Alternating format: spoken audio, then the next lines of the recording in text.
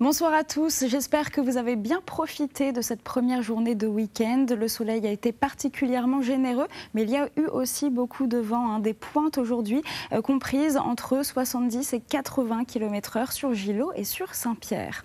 Pour la nuit prochaine, très rapidement, les nuages vont se désagréger.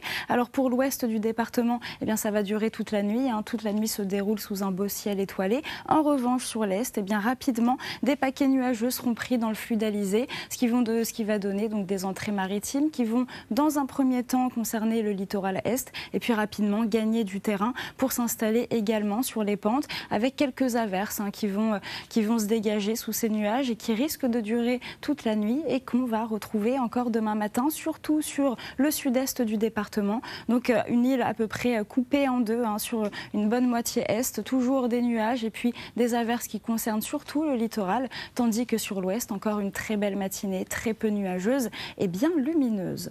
Et dans l'après-midi, pas de grands bouleversements, mais pas de grande amélioration non plus. Sur le littoral est et surtout sud-est, les averses continuent, principalement sur la bordure côtière du volcan, mais également du côté de Saint-Philippe, de Saint-Joseph. Et puis dans l'intérieur de l'île, l'évolution diurne se met en place. Alors on peut espérer encore quelques éclaircies dans les cirques, mais sur le reste des pentes, la couverture nuageuse sera assez dense. Des nuages menaçants qui vont laisser échapper très peu d'averses, surtout des ondées sur les hauteurs de l'ouest. Et puis poussée par le flux d'Alizé, cette couverture nuageuse va à nouveau glisser vers le littoral nord-ouest en fin de journée.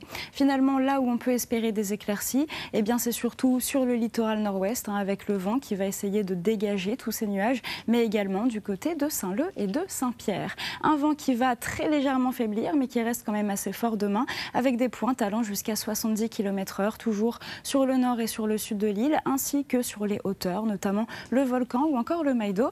Quant à la mer, elle est forte au vent, ainsi qu'au déferlement de cette houle australe qui a du mal à s'amortir. Elle sera comprise demain entre 2,50 m et 3 m.